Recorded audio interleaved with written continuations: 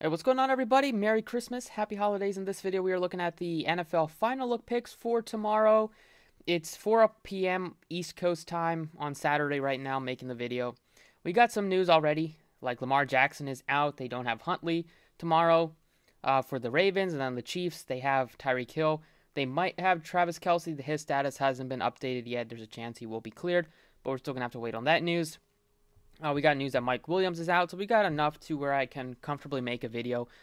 We probably will get more, so keep an eye on Twitter and stuff like that to get the updates on a bunch of players that might be ruled in or out. But nevertheless, let's get into it. As always, appreciate if you hit the like button, subscribe if you have not already, and let's get it started. With the quarterback position, as always, Patrick Mahomes. He's going up against Pittsburgh. He's at home. The Pittsburgh defense is able to get after the quarterback here. It's still a good spot in terms of being able to put up some points. They're below average, giving up 24 points per game. They're awful against the rush. Maybe if he doesn't have Travis Kelce, they might rely on the running game a bit more, but at least he has Tyreek Hill. You compare him with Mahomes if you wanted to. Josh Allen, 75, going up against New England. They're looking for revenge after the embarrassing loss they had against them. It was a 10-14 loss, but only Mac Jones threw the ball 3 times in that game, and they still lost. I think it's, these top 3 guys have semi-tough matchup. I think Brady has the best matchup, even though he's missing some of his weapons, just because Carolina is basically done. They still have a decent secondary, but Tom Brady, coming off of one of his worst games of his career, getting shut out against the Saints, I think he's going to be angry and just try to put up some points and take some of his frustration out on the Panthers defense. So I do like Tom Brady. You know exactly who to pair him with. You pair him with Antonio Brown, Rob Gronkowski, Ronald Jones. You got a nice little stack going right there for the Bucs side.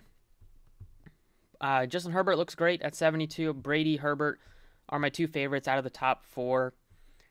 For a mid-range play, it has to be Jalen Hurts at 64. He's at a great price tag. He came right back after missing almost 3 weeks and didn't even look like he missed a beat. Put up 30 fantasy points, had 2 rushing touchdowns, threw the ball pretty well, almost 300 yards passing. The Giants' defense is absolutely awful. You should be able to get some yardage on the ground. Also, should have some open receivers like Devontae Smith. And he had a nice connection with his tight end, Dallas Goedert, against the Washington football team. Hopefully that continues against the Giants, who typically are very bad against defending tight ends.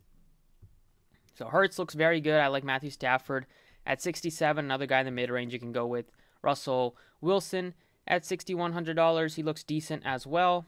In the 5K range, Joe Burrow, now it's a very winnable game for them. They should win pretty easily, going up against like Johnson, who's going to start at quarterback for the Ravens.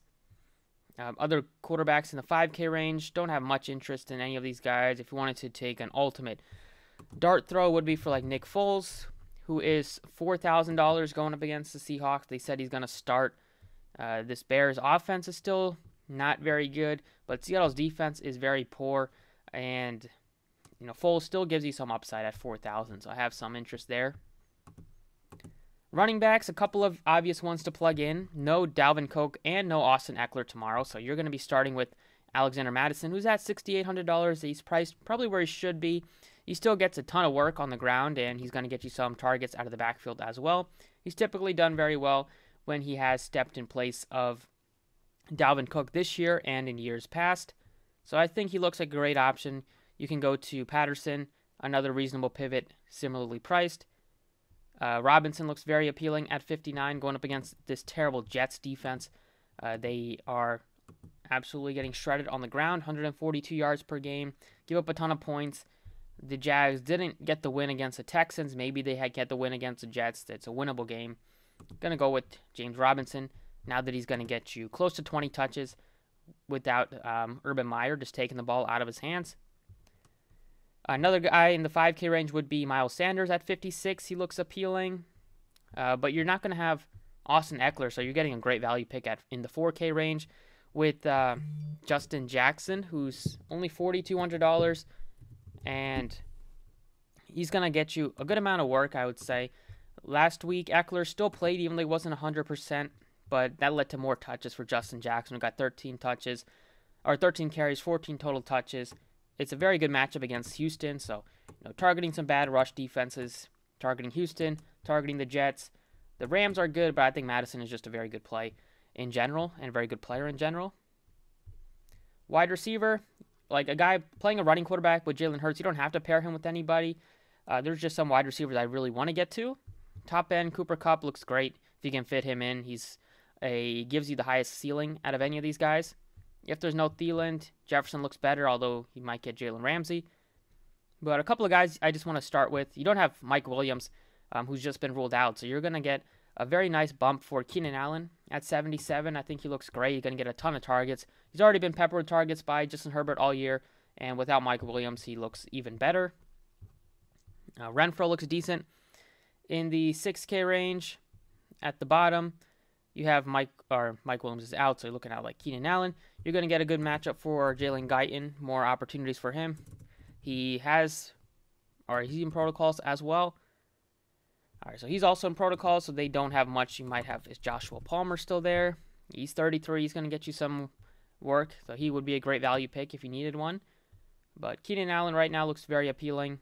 Another good wide receiver would be Antonio Brown at $4,900. They don't have their top two weapons. He's finally making his return after some controversy.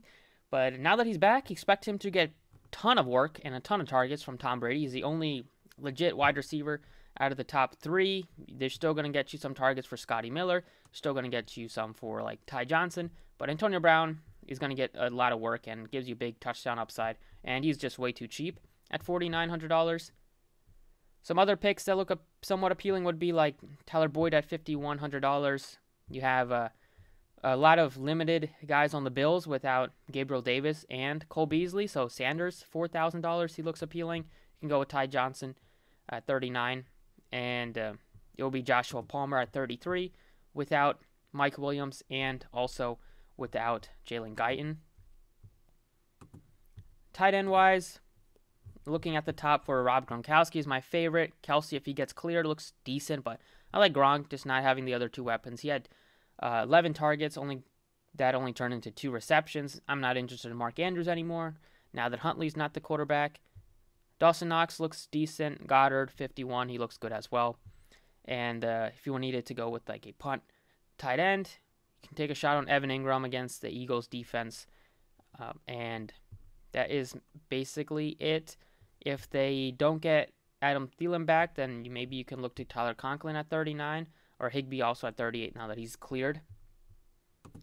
Defense-wise, looking at a cheap defense, you have some defenses that are going to benefit by not having to face a starting quarterback. A couple of those guys are the Falcons defense at $2,600 going up against Tim Boyle. So they look very appealing at $26,000. At $28,000, you have the Bengals going up against Juwan Johnson. So they look very appealing. Those are the two best defenses. And then you even have the Raiders going up against Drew Lock. And you know that the guys in the front court, the guys on the defensive end are going to be able to get to them. Crosby should be able to look at a couple of sacks here. Hopefully their pad secondary is awful, but their front four should be able to get some pressure. And Drew Lock isn't very scary at all. So that's it. If you needed to pay up for a defense, look to the Eagles against long neck Mike Glennon. They look decent at home. They are rolling right now, and they get a nice, easy matchup against the Giants as well. So that's about it for the DraftKings side. Feel very good about these. Let's talk about FanDuel. All right, for FanDuel, it's kind of similar type of build here. Quarterback, you can make some exceptions. Mahomes is 87, Allen is 85. I still like Brady. I like Justin Herbert. You're going to be able to pay up for Herbert easily because there's so much value at running back. You have two guys in the 5K range that look very appealing. Hurts still looks very good at 77, and I'm not really interested in paying down at quarterback on FanDuel because I'm paying down at running back. So the first two running backs to mention are the two cheapest ones that have my eye. They are a little bit more expensive on DraftKings, but they're still very, very great plays on both sites, and that's Justin Jackson, 54, expecting to get a ton of the work on the ground. He can even get you a couple of receptions now that they're missing a couple of their wide receivers. And Madison is only 55, so he's very affordable compared to his DraftKings number. Those are the two best ones to target.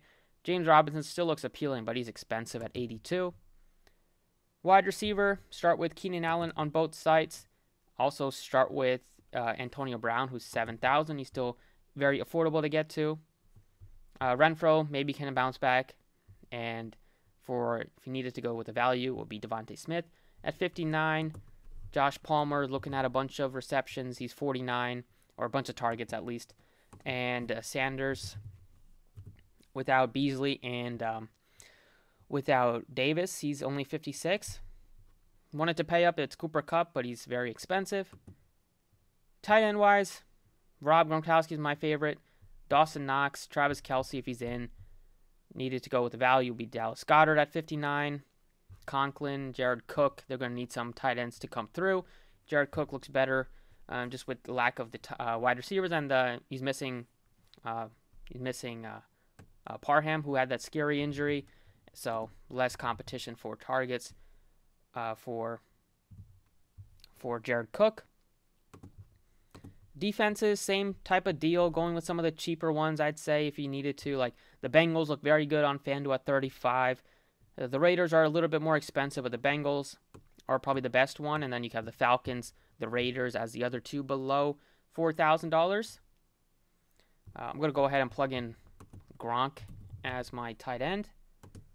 And that's about it for both sides. Pretty similar type of build.